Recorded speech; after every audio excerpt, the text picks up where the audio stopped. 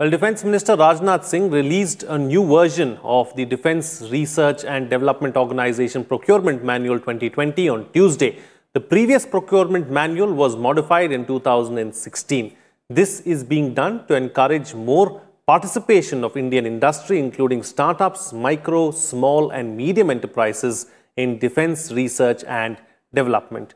Some enabling measures of PM 2020 are exemption of bid security and performance security up to 10 lakh rupees, no negotiations for commercial off-the-shelf items and services wherever price discovery is happening through market forces. In this edition of The Big Picture, we will analyze DRDO's new procurement manual. Joining me on the program today are W. Selvamurthy, former Chief Controller, R&D, Defence Research and Development Organisation, Ratan Srivastav, Defence Industry Expert, and Ajay Banerjee, Defence Correspondent of the Tribune. Thank you to all my guests for joining me on this edition of The Big Picture. All right, Ajay Banerjee, I'd like to begin the program with you first. Let's first try and understand and analyze, of course, what is the big change really as far as Procurement Manual 2020 is concerned. Frank, good you have chosen the subject. It's a very good subject. I see three important aspects in it. First of all, it talks about how the lowest bidder, the L1 called in the government parlance, if the lowest bidder cannot complete the contract will go to the second lowest bidder. Under existing rules, the L1 in case is unable to fulfill the contract goes to the tendering process, and it takes years for the tendering process to be complete. Now, the second lowest bidder will come into play automatically and he will be also supply the goods. This will cut short any red tape, any hanky-panky and allow quicker and faster procurement. Point number 2 in this manual is very important. It talks about advance payments. See, defense equipment by nature are expensive and very few people make them. Say, for example, a company starts to make equipment worth 10 crores. The advance given to that company will be much more in quantum than being given now. Because, see, the industry naturally in our country functions on credit they have taken from the banks, and those credit interest rates are huge for the industry to pay back. Defense equipment is a long gestation period and a long manufacturing period. It is not like making a car. Any product to make it takes years to rectify. So you will have to give them some kind of incentive, and this is a very good incentive. And the next point which I see is important is that how the contracts will be given to people who have more MSME structures. The DRDO is bringing in more people to the MSME structure. The MSME and the SME structure are, I believe, the backbone of our goal of being Atmanirbhar. That's how I see it, Frank. Absolutely. All right. So, Dr. Selvamurthy, let me bring you into the picture now. So, what does this mean for our entire procurement ecosystem? Thank you very much, Mr. Frank. This policy, in fact, the Procurement Manual 2020, the DRDO has brought in a very opportune time today when the country is very vibrant and the country is looking for self-reliance in critical defense technologies. And Honorable Prime Minister has promulgated the Atmanirbhar Bharat and Startup India, Stand Up India, Make in India. All this is going to create an ecosystem for defense industries, particularly it's a boon for the defense industries, domestic defense industries, because it's a huge market. Today, if you look at the target which the defense production and including export has been set up by Government of India today, it's about $25 billion in the next 5 years. And similarly, the government spending, which is going to be on defense, including the defense R&D, is going to be of the order of $130 billion in the next 5 years. So I think it's a great opportune time when this whole thing is promulgated, and DRDO has also evolved over a period of time. Today, they make critical strategic defense technologies like the strategic materials for nuclear delivery, and we also have missiles, aeronautics, radars, sonars, torpedoes, electronic warfare, and materials, and chemical, biological, radiological, nuclear protection, life support technologies, a vast canvas. Today, DRDO has developed the capability. DRDO is also working with more than 1,800 industries. I think most of them are in MSMEs. And today, major industries like L&T, Tata's, Mahindra, Reliance, all of them are investing in R&D. So in a big way, so the whole scenario has changed the last 5 years. So this has come in a most opportune time where you need to build flexibility. So that is the flexibility is the common denominator with which the PM 2020 has been promulgated, in which many simplification of procedures have been done, and also empowerment of project directors in DRDO. They have done internal structures modifications to functional the improvement in terms of decision making, so that you don't have to go everything centrally. So you have the DG for each cluster, and also they have project or program directors. They can take direction. They are empowered to take the decisions. So that is how the decision making is very fast.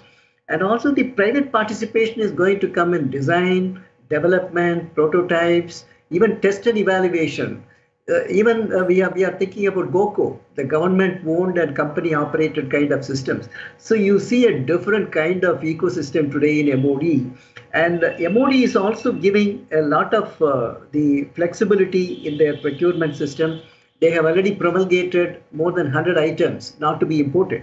So that gives a great the market available today, where at least next 5 years is not going to be imported. And DRDO has put 108 items which they want directly to procure from the industry to make.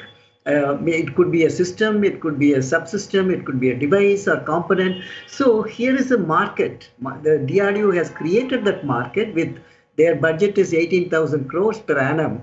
So most of them will go into R&D, leaving away 30% into pay and relevance, maintenance, and so on. So it's a huge market. I'm sure this DRDO's the timely an announcement by our Honorable Defense Minister Shri Rajnath Singh is going to really make a lot of difference in terms of strengthening the partnership with medium, small-scale industries, including the micro industries and startups, particularly startups which is coming up now. They will be empowered, and they may not have money to even deposit the earnest money to deposit. And then there could be delay in development. So we have considered all this in DRDO. It has taken a very good policy to make it very flexible. Even the startups to have the flexibility of operation. Even the LD class, for example, which used to be very, very punitive. Now they have simplified. So even if there's a delay in the development, and you could still consider the waiving of, then faster execution. Now if R&D is taking about 6 months, now it is going to be compressed to 1 month. So that is the kind of the advantage we will get with this flexibility of system in R&D, which is very, very important. So overall, I think the right kind of ecosystem has been created by the manual, the Procurement Manual 2020 of DRDO. Sure. Okay, it's all right. Ratan Srivastava, let me bring you to the picture now. So what does this mean for the industry? Thanks, Frank, and thanks for inviting me to the show. And this is a very vital question. So Dr. Silvamurthy has covered the aspects of how it is an opportunity for the industry. I would say we should see it in 3 aspects. One is this on the value chain. Value chain means right from design and development, for which this current PM 2020 actually lays a lot of emphasis on. It is helped to encourage the design and development in the MSME and the startup sector.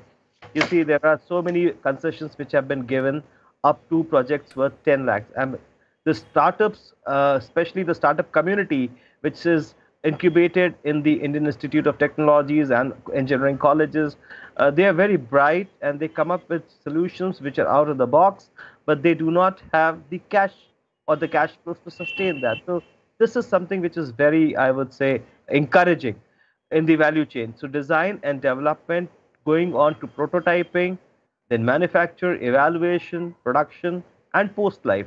This is the entire value chain, as we know. How does this PM 2020 come in? The entire scheme of things is this, that if we see, Frank, the IDEX of the government, of the Ministry of Defense, and the DISC of the Ministry of Defense, which I'm talking about, the Innovations for Defense Excellence and Defense India Startup Challenge, which are already existing. If we see this in consonance with that, there is a whole ecosystem which is emerging for startups and MSMEs to prosper in this value chain. And then when they tie up with the government or with the private industry, because make one and make two are for the private sector and the government separately, industry separately, they can become a part of the larger picture which they could not even aspire earlier. This is a huge opportunity. We must see it in that context. Having said that, it's easier said and done on paper. We have seen many a challenge come up in the execution part of it. That's something that we need to possibly see, that we do not fail in that aspect.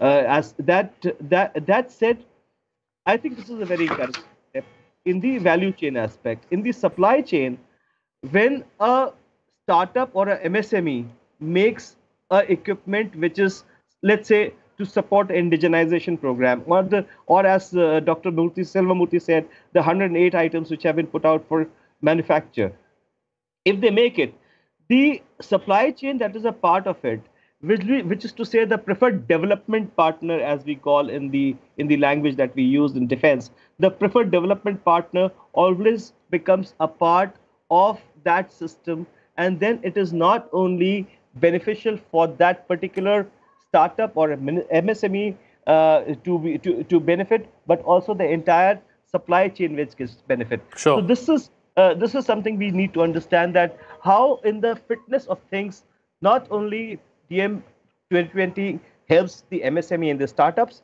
but it also goes on, if we see it from the Make in India policy of the government, the Atmanirbhar policy of the government, and the DISC and the IDEX. This fits into very beautifully in the scheme of things. Sure. Okay, points taken. Let me take the discussion forward now. So, Ajay Banerjee, do we have the wherewithal to be fully independent as far as defense manufacturing is concerned? What is it that the startups and these MSMEs can bring to the table? Frank, a very vital question, because I think everybody will coexist. This Atmanirbhar Bharat does not mean that the foreign companies have been shunned out. Actually, the Make in India project is a very big opportunity for foreign companies to come here, set up a plant. Indians are qualified, have a good manufacturing facility out here, leave out the plants which they have in Europe or in the US, come and set up a new plant for the Asian market. It is not that the Make in India closes out the opportunity for foreign industry. And keep in mind, we need foreign collaboration in several sectors at the moment. Let us not get carried away, because aero engines, AI, that is artificial intelligence, robotics, better quality of guidance seekers, the metallurgy. We are yet to start off on metallurgy. It will take some time. Actually, we should have started off as on yesterday. And we need the foreign collaboration. Let's be clear. Atmanirbhar Bharat is a great opportunity for foreign suppliers to come in. How I see it, we are not nobody makes a complete process. Today, I believe possibly even the US does not make a full aeroplane or a naval warship. It sources part from Europe. Similarly, Europe does not make everything on its own. Say one country doesn't make everything on its own. Similarly, we will also not make everything on our own. Let us not get carried away. We will make several things. We want to make aero engines. DRDO has been tasked to get top quality aero engines. We are talking of aero engines, Frank, which will power the advanced medium combat aircraft, and we're talking of 125 kilonewton thrust. We at the moment are at 90 kilonewton thrust where our planes are using. We are talking 125 kilonewton thrust. All this needs foreign collaboration, because you cannot reinvent the wheel and start making an aero engine all again, because there are five or six countries which are making aero engines. I'm just giving an example. And 2-3 of them are keen to come and work in India. Let us climb on their shoulders and start making aero engines. DRDO has been tasked to look out for such cutting-edge technology. They will go in for that. And as far as this new policy, I want to make a very critical point, Frank. There are almost 70 new additions to the manual, which opens up a lot of possibilities. And critically, what I see the most critical aspect is that the participation of the industry in design and development, that is very critical, because the private industry does not have the wherewithal or the money to spend on R&D. Let us not compare ourselves with the Boeing or the Lockheed Martins or the Airbus. We are not there. Our industry is just about to stand up in the defense sector. They don't have those 40 billion or 50 billion dollars to spend. The foreign companies which I just named spend a couple of $1 billion annually just on R&D. We don't have that much of money. So this helping hand of the government to involve the private industry in design and development activities will go a long way, Frank, in my opinion. Okay. Points taken. All right. So, Let's talk about another aspect, Dr. Selvamurthy. As far as defense procurement is concerned or defense manufacturing is concerned, let's not forget that defense is a very strategic sector. So how much of give and take can we expect really between, the public sector and the private sector? I would consider both public sector and private sector as a national asset, whether it's funded by, supported by government or facilitated by government. So I would say, let us not put silos and borders, boundaries. So I would still say that it's a national asset. How do we harness the potentials of both defense PSUs as well as the private sector? And how do we make bridges between these two? I'll give an example. If you say Akash missile, today the order is for about 40,000 crores, one missile, and BDL alone may not have the capacity to produce this. Even to produce this, they may have to, they don't have that much, even LCA. If you have to augment the production, you cannot do only by HAL. So certainly the private sector augmentation with the PSUs, defense PSUs is very vital for, one is manufacturing, and the second is even in the development, because today if you look at R&D capabilities in defense PSUs needs to be further strengthened, even though the MOD is making a lot of efforts and they are comfortable with licensed production, TOT. So the R&D culture is being created now in the PSUs. So that is where we can bring in the MSMEs, where with the new startup linked with defense PSUs. So let us not isolate the private sector separately, but we would like to integrate them together with this new policy, that some of the components, subsystems, devices could be made in the MSME, which may be even required by the defense PSUs, where they cannot make everything. So I think this kind of wedding between these two are vital. And Sure. Now MSME is becoming empowered also, and DRDO is the major R&D hub for the defense technologies, defense products. So we can use it like my brain and your hands. Some of them can originate the ideas, concepts can be generated by DRDO, and then they put it, this is what we are looking for. These are the Sure. GSQR which we are looking at. These are the technologies projected for next 15 years, the perspective planning for technologies. But this could be given to even academic institutions besides the MSMEs, because that is where you have the young, brilliant like IITs, NITs, private universities like Amity University, for example. We are doing some projects for defense. So what I want to say is, let us create the whole ecosystem in the country rather than defense PSUs should do this and private sector should do it. No Points taken. boundaries. There should be great overlapping between these, and this, the PM 2020 gives that opportunity for this very seamless interface between the private sector and public sectors. Absolutely. All right. So, Ratan Srivastava, when we're talking about collaboration, when we're talking about the private sector and the public sector coming together, what more needs to be done so that we can see them working harmoniously? So I think two parts to this, Frank. One is, of course, I take on from where Dr. Selvamurthy said that we should see the private sector and the public sector contribution as one whole. But that's a very ideal situation. We must always remember that, the public sector obviously has a net positive EBITDA, but it is more important for a private sector to have a net positive EBITDA. If they do not have a positive earnings, they will not be able to sustain themselves, pay their salaries, and they will not be a going concern. So that's a huge challenge, given the prominence that private sector has not had till now, in comparison to the public sector. But having said that, I would say not only this PM 2020, but earlier aspects of Make in India program and the Make 1 and Make 2, both have been supportive of the private sector.